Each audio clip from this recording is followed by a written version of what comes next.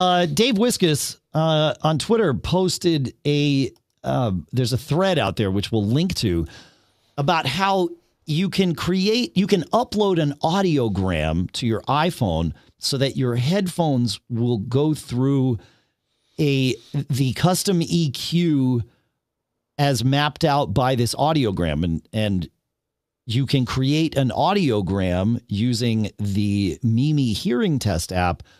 So it will figure out where you have deficiencies in your hearing, and then create this audiogram that tells your phone how to compensate for those deficiencies in your hearing and make things sound better for you. So there's a thread on this, but that's essentially it. So you use the hearing test app, or if you've already got if you've already got an audiogram somewhere else, but then you go into accessibility and you can upload your